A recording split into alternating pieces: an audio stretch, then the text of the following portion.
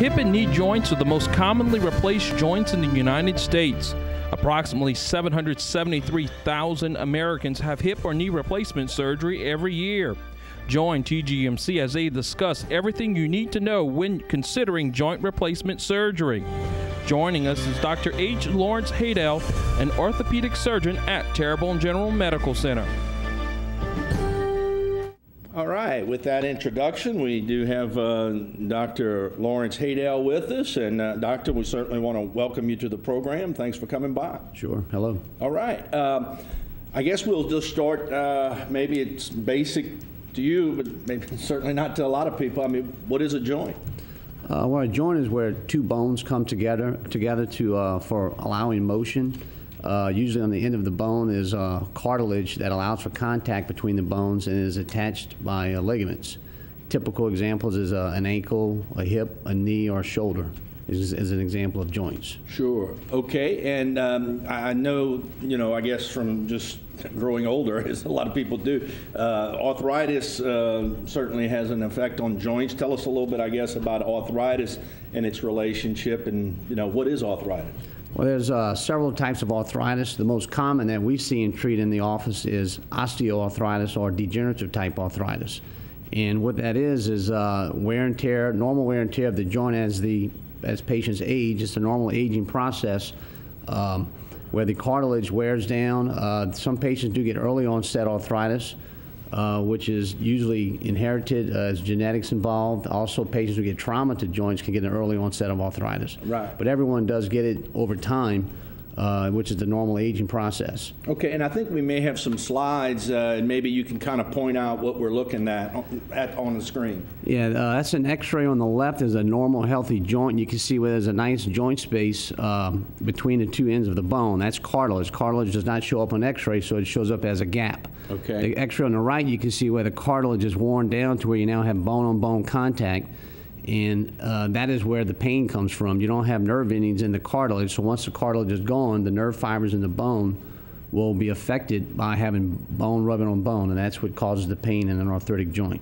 Okay. And I think we have an example of a hip. That's an x-ray on the left. Is a normal hip with a normal joint space, and you can see the difference on the right where there's the joint space is obliterated, where you have bone-on-bone contact, and that's what causes the pain. Okay, it's pretty easy the way the arrow's all pointed that you can kind of see that distinctly. Now, let me ask you, for somebody that has that condition that we just saw, the arthritis that we showed. I mean, is surgery something you have to do, or are there non-surgical treatments? There's several non-operative treatments. First being medication. There's several different types of medication we use. One is a non-steroidal anti-inflammatories. An example of that is ibuprofen.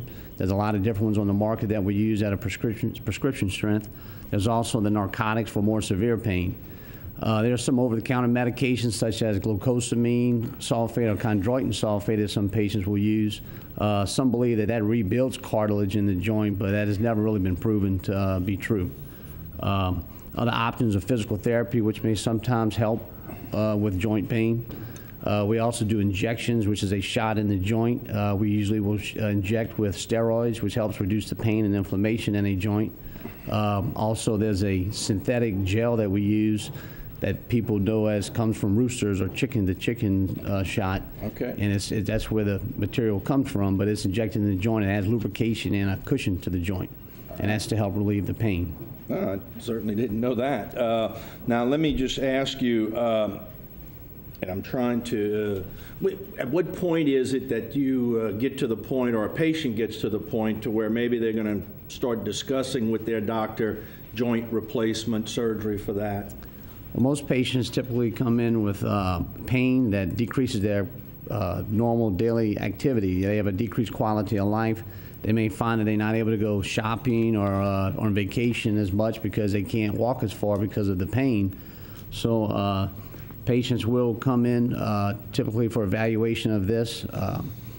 and we'll discuss different treatment options with them concerning their arthritis and pain. And what, I guess, what things do you kind of consider in deciding whether or not to recommend surgery to a patient? Well, first we evaluate the patient with examination, then we'll do x-rays to determine the severity of the arthritis. And depending on how bad the arthritis is, we may treat them sometimes with the non-operative treatment. If it's severe and they fail conservative management, then we discuss joint replacement surgery. All right, interesting. And what we'll do, let's take a break right now, and we're going to come back. And I know we have some more stuff to get on the screen, and the doctor has something that he wants to kind of show you concerning the replacements. And we're going to continue our discussion with Dr. Lawrence Haydel. Don't go away.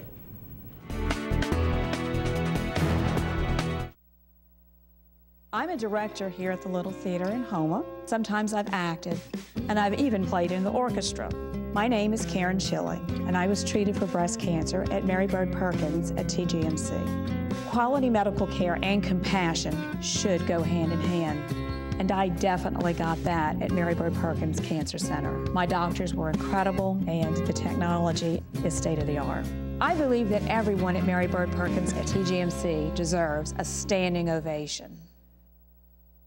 Terrebonne General and Mary Bird Perkins Cancer Center bring a new standard of high-quality, comprehensive cancer treatment to our community, now in one convenient location in Houma, bringing together world-class technology and a caring and healing environment to provide the best patient experience possible. Our new cancer center was built for you because we care for you. Mary Bird Perkins Cancer Center at TGMC, Houma. My PhD's in chemistry, so I've spent a lot of time doing research in the lab. I work for Albemarle Corporation. My name is Arcelio Malcolm, and I was treated for prostate cancer at Mary Bird Perkins. I went to Houston for a second opinion, and they recommended the same treatment plan, so I chose to be near my family and have the treatment done here. When you research the technology and the doctors, you see that Mary Bird Perkins is a perfect choice. Mary Bird Perkins Cancer Center at TGMC.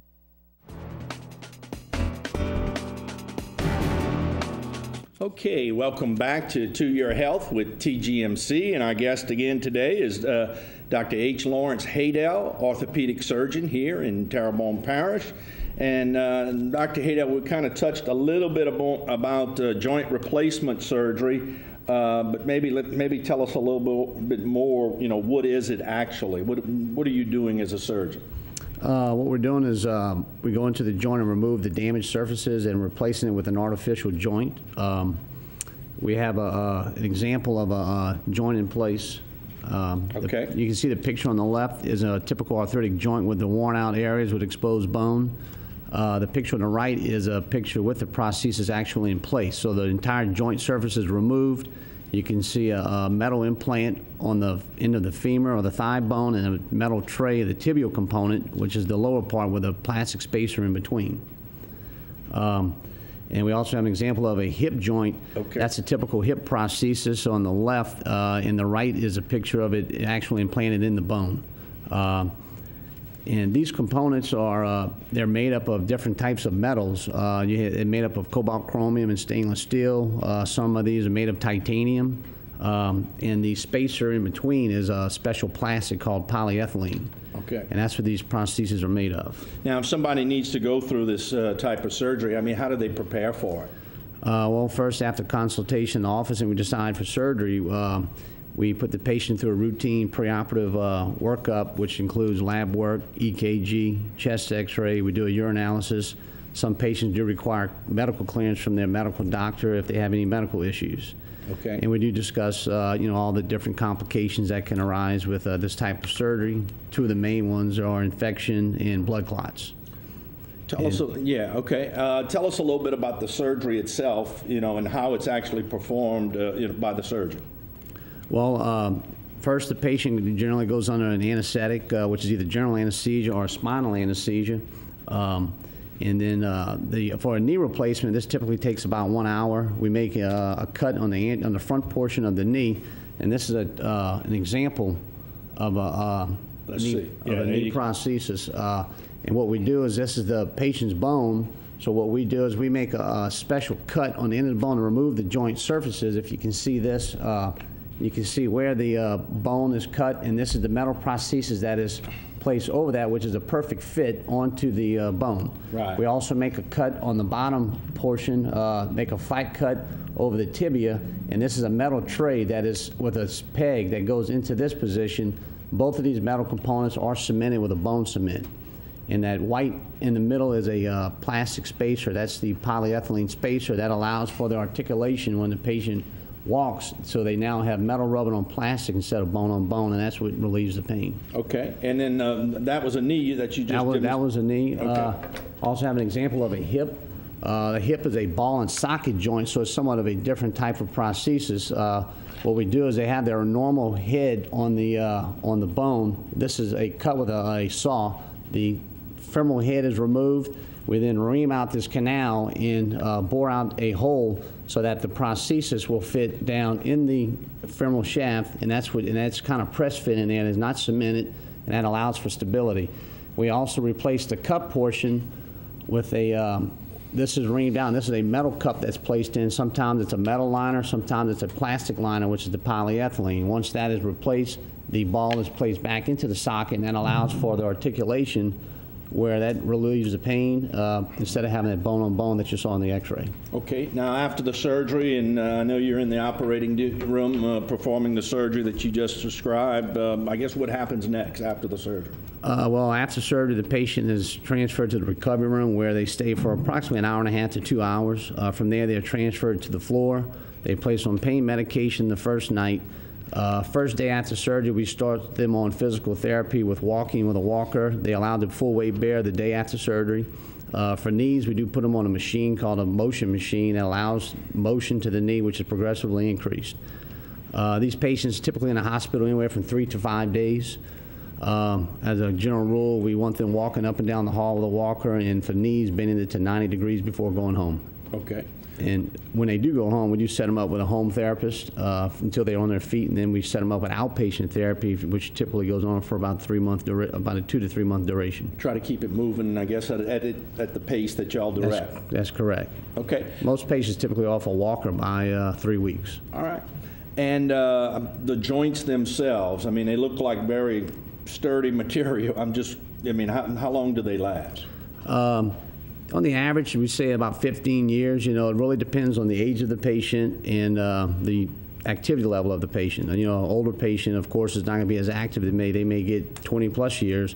A younger patient who is much more active may only get 10 years, but on the average, it's around 15 years. And is there anything, I guess, the patient can do to try to extend that period and how it lasts, or maybe, you know, try to take care of themselves? Yeah, I mean, we typically try to have them refrain from anything that will pound on the knee. You know, we tell them, you know, to try to restrain from climbing, squatting, any kind of running type activities. Of course, older patients, you know, they're going to be a little less active and they will last a lot longer. It's the younger patients you have to get on and say, look, you shouldn't be doing certain things because it will wear out, and if it does, you're going to have it redone, and a revision is always more difficult than doing a primary knee. Okay, and then I guess for younger people, or people, you know, who are healthy and maybe not experiencing that pain yet, is there anything in general that people can do to keep good, healthy joints? It's good to exercise. Exercise is good for the joints, keeps the muscle strong around the joints. Doing the right types of exercises, of course, exercises that don't pound the joints are the best, like swimming, cycling, exercise like ellipticals and Stairmasters. Jogging, you know, is good exercise, but pounding of the joint will wear the joints out quicker. We also recommend patients try to lose weight if they're overweight, because weight definitely causes a lot of wear and tear on the joint. Okay. All right. You know, it's a very interesting subject, Doctor. We appreciate it. People may have want more information. Is there any place that they can get some more information? Yes, they can either call Terrebonne General Hospital. The number is up on the screen. Also, at the Home Orthopedic Clinic, they can call, get an appointment if they have any questions about if they're having pain, have any questions, or want a consultation concerning their pain or their joints. All right, very good. We, again, want to thank you and TGMC as always, but thank you so much for coming by so that we can share this information with our audience. Sure. Thank you. Okay, you're quite welcome. All right, what we're going to do is we're going to take a break, and there'll be more on Bayou Time.